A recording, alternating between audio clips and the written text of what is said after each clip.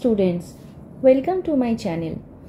West Bengal গভর্নমেন্টের আন্ডারে post basic BSc এবং এমএসসি নার্সিং এক্সামের আর মাত্র 2 মাস হাতে।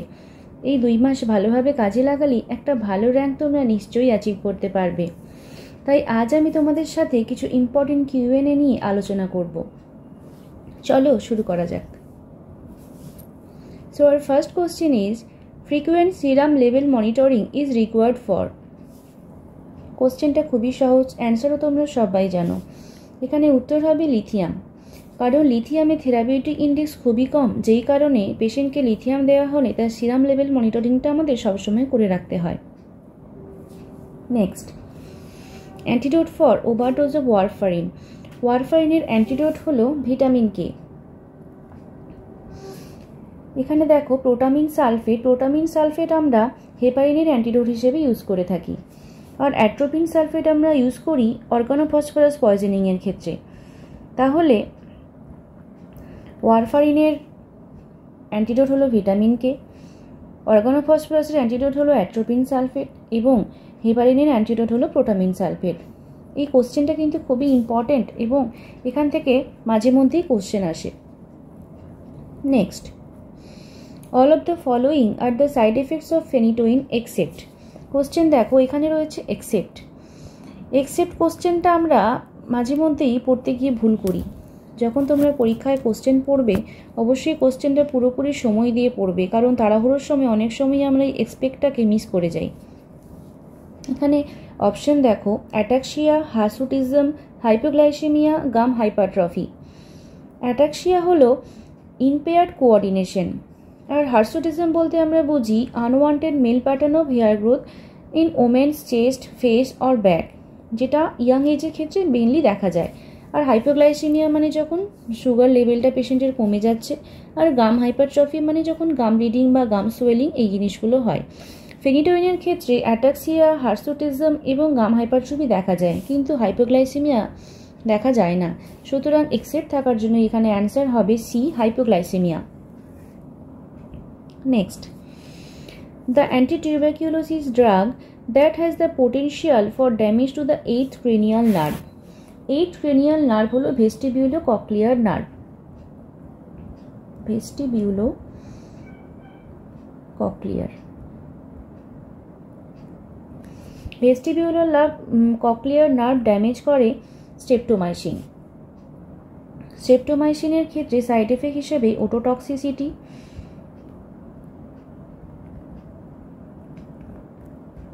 নেফ্রোটক্সিসিটি,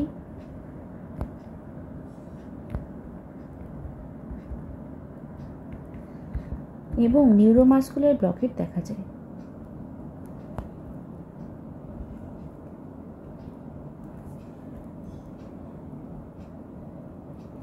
অ্যান্টিটিউবারকিউলোসিস ড্রাগের সাইড এফেক্ট এবং এখান থেকে কোথায় কোন ড্রাগ কি ড্যামেজ করে বা সাইড এফেক্ট দেখা যায়, এখান থেকে কিন্তু কোশ্চেন আসে। এই কোশ্চেনটা খুবই ইম্পর্টেন্ট একটা কোশ্চেন।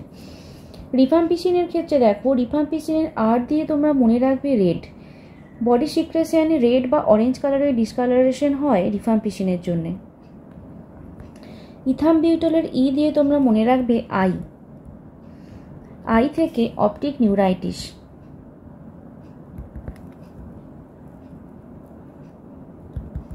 ইথামবিউটল হাইড্রোক্লোরাইডের সাইড এফেক্টে অপটিক নিউরাইটিস হয়, আর আইসোনায়াজাইডের জন্য পেরিফেরাল নিউরাইটিস।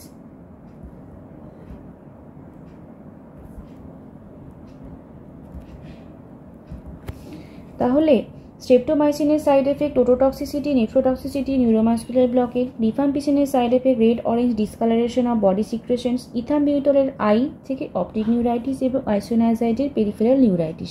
কোশ্চেনটা কিন্তু খুবই ইম্পর্টেন্ট এবং স্ট্রেপ্টোমাইসিন না এলেও এই রিলেটেড এই ধরনের কোশ্চেন কিন্তু আসে, তোমরা মনে রাখবে।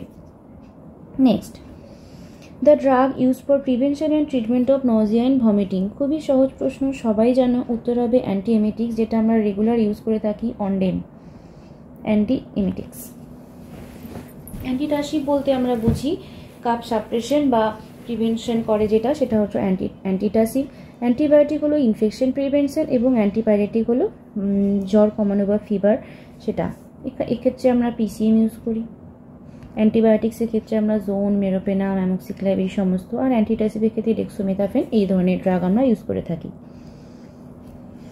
Question 6. Which of the following drug is administered sublingually to treat angina pectoris? Angina patient বা চেস্ট পেন পেশেন্ট যখন হয় তখন আমরা একটা ড্রাগ দিই পেশেন্টকে জিভের নিচে রাখতে বলি। ড্রাগটি হলো নাইট্রোগ্লিসারিন বা জিটিএন, গ্লিসারিল ট্রাইনাইট্রেট বা নাইট্রোগ্লিসারিন। এই ড্রাগটা আমরা জিভের নিচে পেশেন্টকে রাখতে বলি এবং তার কারণ হলো ওখান থেকে ড্রাগের অ্যাবজর্পশনটা খুব বেশি হয় এবং ভালোভাবে হয় এবং ইমিডিয়েট অ্যাকশন করে। দ্যাটস ওয়াই আমরা অ্যাঞ্জাইনা পেক্টোরিসের পেশেন্টকে নাইট্রোগ্লিসারিন সাবলিঙ্গুয়ালি অ্যাডমিনিস্টার করে থাকি। Next, which of the following drug causes red orange discolouration of urine? দেখো আমি বলেছিলাম কোশ্চেনটা খুবই ইম্পর্টেন্ট, এখানে অ্যান্সার হবে আর for rifampicin, R for red. Next, which of the following drug is used in HIV positive patients to control the progression of AIDS? AIDS এর drug রেজিমেনের মধ্যে থাকে জিরোবুটিন, যে ড্রাগটা আমরা HIV পজিটিভ পেশেন্টদেরকে AIDS কন্ট্রোল প্রোগ্রেসের জন্য আমরা use করে থাকি। অ্যান্সার হবে জিরোবুটিন। নেক্সট, অ্যান্টিডোট অফ হেপারিন, এই অ্যান্সারটাও আমি বলে দিয়েছি। হেপারিনের অ্যান্টিডোট হলো vitamin K.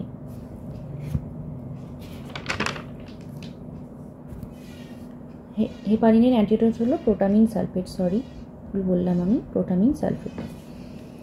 Next, food drop is caused by damage to. Food drop হয় ডিপ পেরোনিয়াল নার্ভের ড্যামেজের জন্যে, এটা তোমাদের মনে রাখতে হবে। ডিপ পেরোনিয়াল নার্ভ ড্যামেজ হলে ফুড ড্রপ হয়।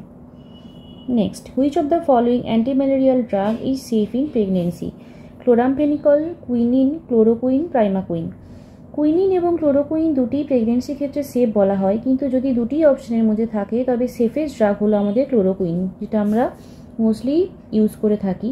কুইনিন আমরা ইউজ করতে পারি, বাট সেফেস্ট ড্রাগ হলো ক্লোরোকুইন। অ্যান্সার হবে C, chloroquine.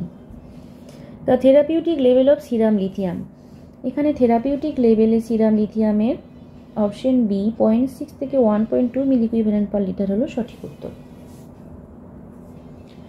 Next, which injection is given to improve uterine contraction in second stage of labour?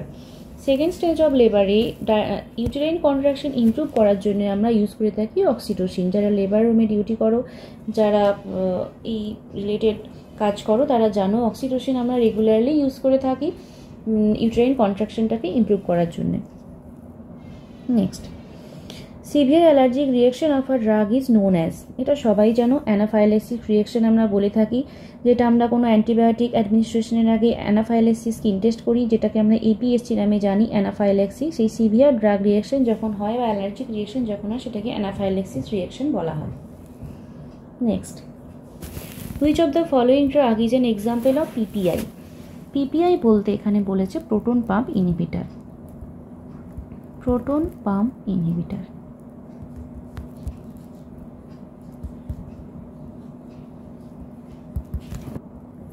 এখানে অপশনের মধ্যে প্রোটন পাম্প ইনহিবিটার হলো প্যান্টোপ্রাজল। ফ্যামোটিডিন আর রেনিটিডিন এটি হলো H2 blocker, H2 receptor antagonist, H2 receptor antagonist.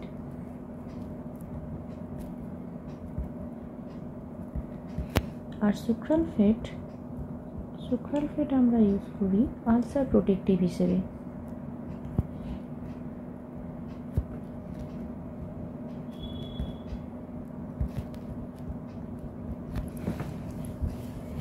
তাহলে proton pump inhibitor হলো pantoprazole. Next, paracetamol is an, paracetamol antipyretic, সবাই জানো তোমরা, খুবই easy question. Next, which drug is withhold if patients pulse is less than 60? Pulse rate যখন less than 60 হয় তখন আমরা কোন ড্রাগটা দিই না পেশেন্টকে? অপশন দেখো, ডোবিউটামিন, নিফিডিপিন, ডিগক্সিন, ফেনিটোইন। এখানে অপশন সি ডিগক্সিন হলো সঠিক উত্তর। ডিগক্সিন পেশেন্টের হার্ট রেটকে কম করে, সেই কারণে যখন পালস রেট 60 নিচে থাকে আমরা ডিগক্সিন পেশেন্টকে দিই না, এবং এভরি টাইম ডিগক্সিন অ্যাডমিনিস্ট্রেশনের আগে পেশেন্টের পালস রেট চেক করা হয়। Next, which of the following drug caused grey baby syndrome? Grey baby syndrome cause করে ক্লোরামফেনিকল, অপশন এ ক্লোরামফেনিকল সঠিক উত্তর। Next, drug of choice in the management of eclampsia. Eclampsia বলতে আমরা কি বুঝি? আমরা জানি এক্লাম্পসিয়া এবং প্রি এক্লাম্পসিয়া। প্রি এক্লাম্পসিয়া হলো যখন পেশেন্টের বিপি থাকে হাই 140/90 ওপরে। সেকেন্ড থাকে প্রোটিনিউরিয়া। প্রোটিনিউরিয়া মানে ইউরিনের সাথে প্রোটিন। অ্যান্ড থার্ড থাকে পিটিং ইডিমা। পিটিং ইডিমা এবং প্রি এক্লাম্পসিয়ার সাথে যখন কনভালশন অ্যাড হয় তখন আমরা সেটাকে বলি এক্লাম্পসিয়া। প্রি এক্লাম্পসিয়া এবং এক্লাম্পসিয়ার মধ্যে মেন ডিফারেন্স হলো এক্লাম্পসিয়াতে কনভালশন হয়, যেটা প্রি এক্লাম্পসিয়াতে হয় না। এখানে অপশন দেখো, magnesium sulphate, calcium gluconate, sodium বায়োকার্বনেট, sodium নাইট্রোক্লোরাইড। এক্লাম্পসিয়ার ক্ষেত্রে এক্লাম্পসিক ফিট আমরা প্রিভেনশন করার জন্য ম্যাগনেসিয়াম সালফেট হলো আমাদের ড্রাগ অফ চয়েস। এখানে অ্যান্সার হবে magnesium sulphate. Next, which part of brain control the heart? Spinal cord, medulla অবলঙ্গাটা, neuro, none of this. Answer B, medulla অবলঙ্গাটা। Fertilisation occurs at, easy question, সবাই জানো, Fallopian tube, যেখানে আমাদের fertilisation হয়। Next, Fallopian টিউবের সাথে বলে রাখি অ্যাম্পুলারি পার্টে আমাদের ফার্টিলাইজেশন হয়। এখানে অনেক সময় কোশ্চেন আছে ফ্যালোপিয়ান টিউবের কোন পার্টে ফার্টিলাইজেশন হয়, তখন অ্যান্সার হবে অ্যাম্পুলা বা ampullary part. Next, hormone responsible for morning sickness. Morning সিকনেসের জন্য রেসপন্সিবল হরমোন হলো এইচসিজি বা human chorionic gonadotropin hormone. Human chorionic gonadotropin hormone শুধুমাত্র প্রেগনেন্সির সময়ই রিলিজ হয় এবং এই হরমোনের জন্যই আমাদের মর্নিং সিকনেস বা ভমিটিং টেন্ডেন্সি হয়ে থাকে। Next, formula use to calculate EDD. EDD বলতে এক্সপেক্টেড ডেট অফ ডেলিভারি।